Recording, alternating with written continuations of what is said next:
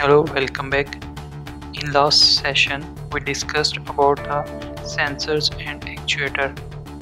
In this session we are going to discuss about the components, how they works together and how they communicate with each other.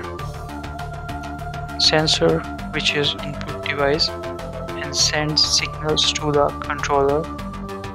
A controller could be a Raspberry Pi or an Arduino board, and according to the programming, control board works on the input signals and send commands to the actuator. Actuator works as the output device. According to command, it operates the equipments. Actuator could be in the form of the motor or relays or any rotary switch.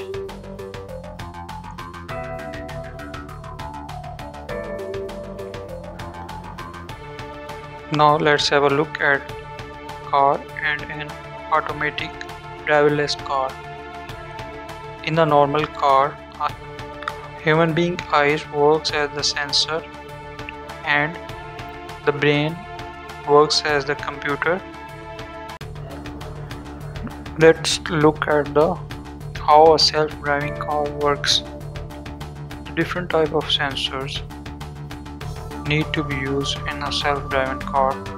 For example, GPS, global positioning system, which transmits the signal to the satellites, and for the accurate position of the car, also gyroscopes and the altimeters can be used. LiDAR, light detection and ranging. Sensor bounce pulse of lights of the surrounding.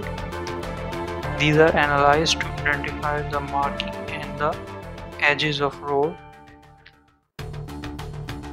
The video camera can also be used to detect the traffic lights, read road signs, keep track of the position. Radar monitors the position of the other vehicles nearby. Ultrasonic sensors, which measures the position of objects which are very closely to the vehicle, like curbs and other vehicles when parking.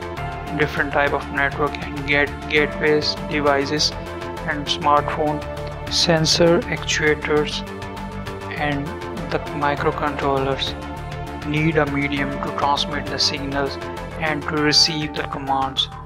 So we are using a network system to connect them together with each other. Our next topic will be regarding to networking in IoT.